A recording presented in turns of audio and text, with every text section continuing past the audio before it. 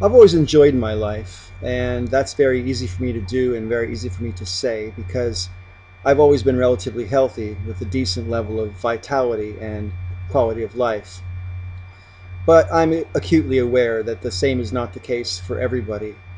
There are some people whose physical condition is such that the body, which for most of us is a source of pleasure and freedom, for some, the body is a source of constant pain. It's a prison from which there is no escape.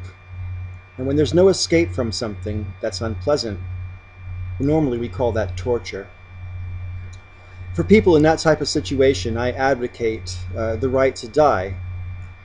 Now, anybody in the medical profession normally takes an oath to try to do no harm, and I can understand medical professionals who would rather not assist people in dying.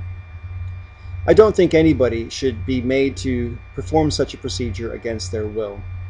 In the same way that I don't think anybody seeking the procedure should be coerced into doing it. There would obviously need to be some regulations. No one should be coerced into making the decision to end their life. And before that decision is made and acted upon, a person should, of course, be judged of sound mind.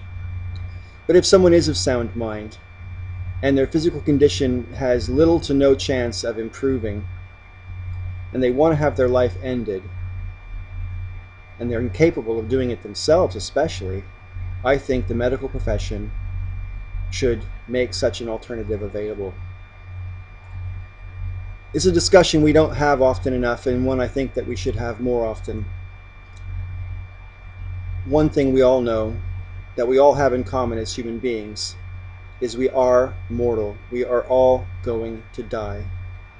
And since death is inevitable for all of us, I think there's some dignity and honor in choosing when to go out and how.